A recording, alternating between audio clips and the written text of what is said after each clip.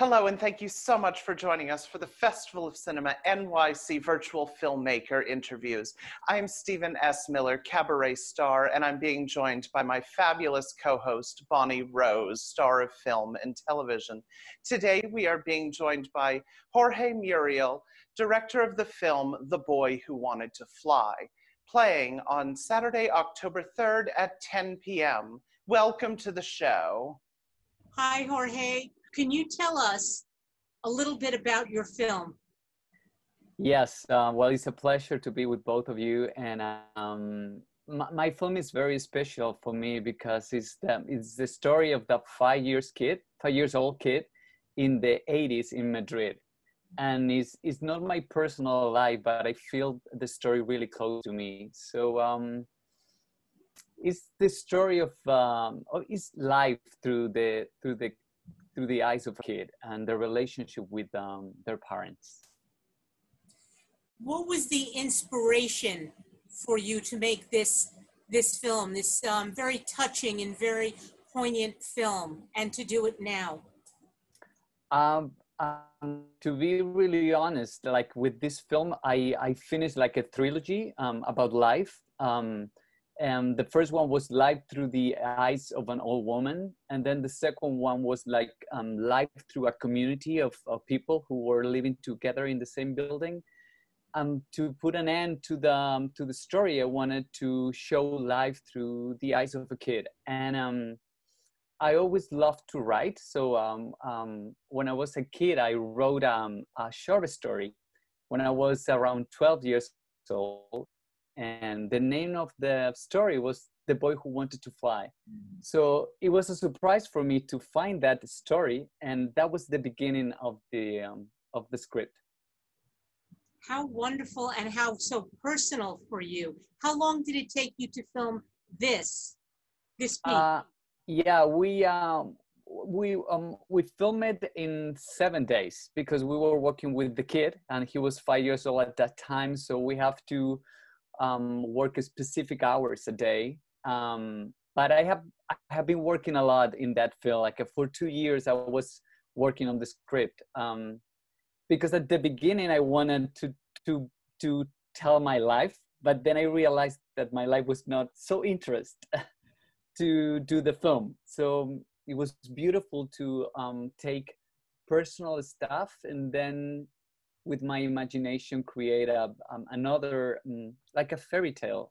I think for me the short film is a fairy tale about the waking up of a father to really see who is his kid and to appreciate him for the way he is. Well, it's very touching and very gripping and very like I'm going to say poignant, especially in these times, to wake up to others' feelings and other point of views. So it was very, very well done. And I think your life is very interesting. I think it is very interesting. How did you go about getting this made? The funding, the... Yes, okay. How did you go about getting this wonderful child, this actor? He was so wonderful. Thank you. Yeah, I knew that was very important to find a specific kid to do the role. So we put an ad on Facebook, and I asked for some characteristics, and I said that I need a sensitive kid with big eyes, and then people start to write to me, and you know, it was beautiful to realize that I needed a special kid, but I needed a special parents too. So even though I was doing an audition for kids, it was very important to find for me parents that were supporting their kids and not just wanted. What I want to say is, I think parents need to really take care of their kids. I mean, even the stories about that. So in the casting, I realized that some parents really wanted to get the part, but they were not really taking care of the kids. So it was beautiful to find a perfect kid with a perfect parents to really tell the story, because it was important to really play with.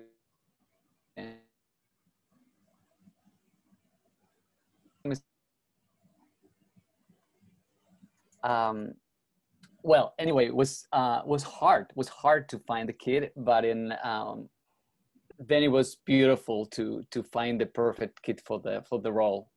We had an acting coach especially to work with the kids.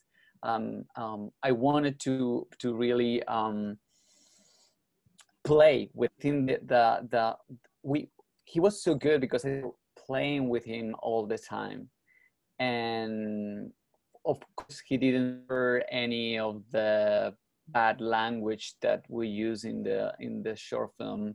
Every time I was doing my part, because I play the father, we were not doing never. And I know this is a spoiler, but there was a moment that he cried in the film, and it was beautiful because it was the end of the day and he was really tired. And the mom said, I think you want him to cry, so let's just be, I mean, he's very sensitive and he will start to cry when you will say, let's do another take, and then we will do another one. And so it was very beautiful and natural, the way that he started to cry, and his mom was there for him. So I think it was a blessing to have him, really. I think it was too, and it was very in the moment, the way you're explaining how organic it came about. So that's wonderful. And this was shot, where was this shot again? In Madrid. Yeah, in a neighborhood in the north of Madrid.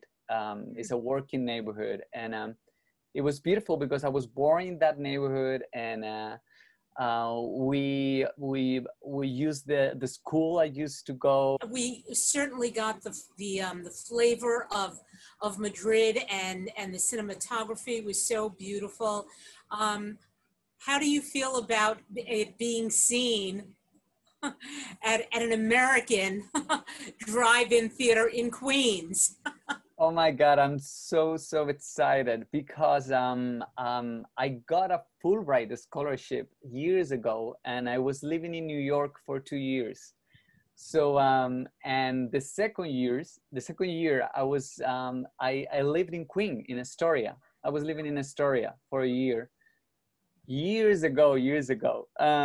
So it's very, very special. So I want to say thank you very much to everyone who have made this possible, because I know it's a hard year and I know the big effort all of you are doing. So thank you so much. Well, thank you so much for this beautiful film, and for being with us today and taking the time. And we really look forward to seeing it up on the big screen. And take it back to you, Stephen. Yes, thank you, Bonnie. Thank you so much for joining us today, and best of luck with the film and all of your incredible ventures ahead. So we thank you. Thank you. Thank you so much. It's a pleasure for me.